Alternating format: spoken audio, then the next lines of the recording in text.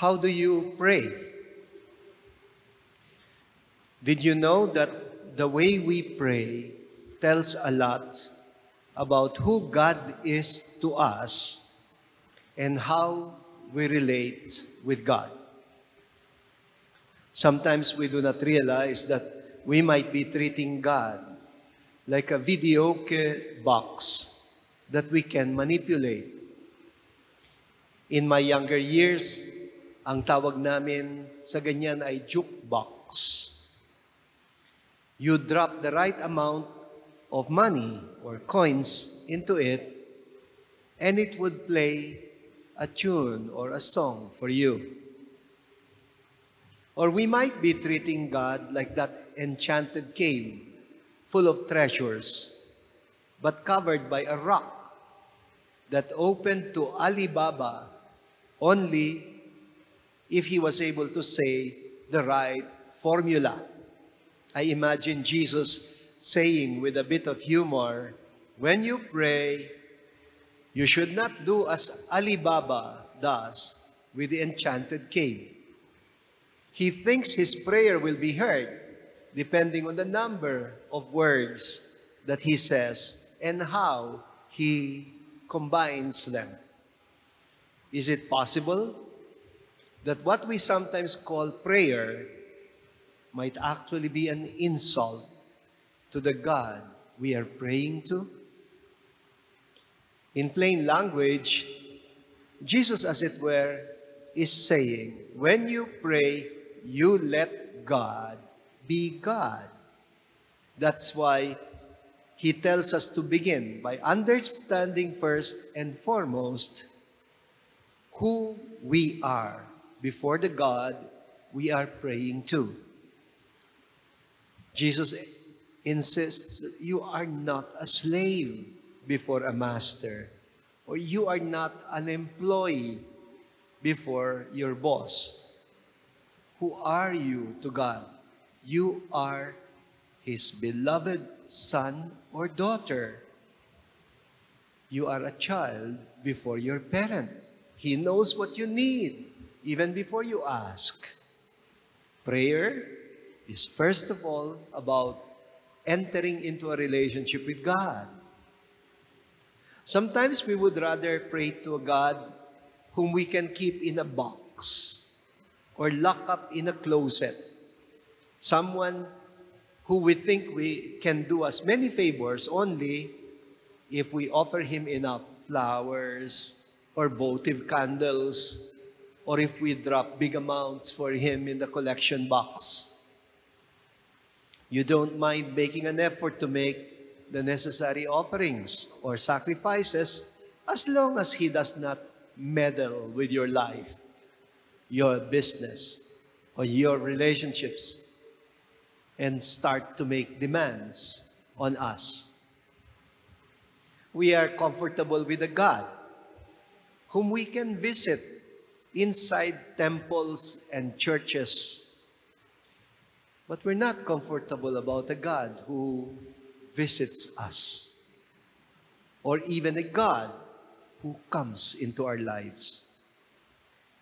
When life on earth just seems too much, we think of heaven as a convenient escape, and we think of going to heaven as the ultimate reward.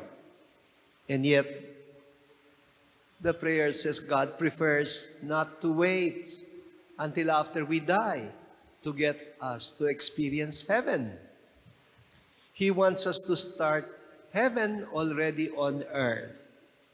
He wants us to live life on earth as it is in heaven. And we try hard to enter the kingdom of God.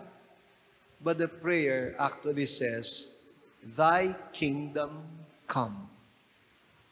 We would rather have a God who is like a Superman, who comes just in the nick of time pag kailangan natin siya.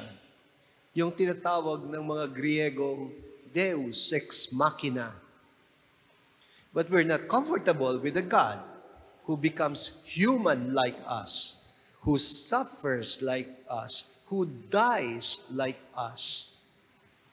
And when we pray, we spend much time telling God what we want rather than asking what God wants of us. Pero sinasabi natin, thy will be done. And yet maybe most of the time, what we mean is, my will be done. Finally, about food, forgiveness, and deliverance. We ask for food to fill up our hungry stomachs, but rarely ever ask for the food that we need to nourish our starving spirits. We often forget what the scripture says. It is not by bread alone that one lives, but by every word that comes forth from the mouth of God. And so, He teaches us to seek the Word as our daily bread.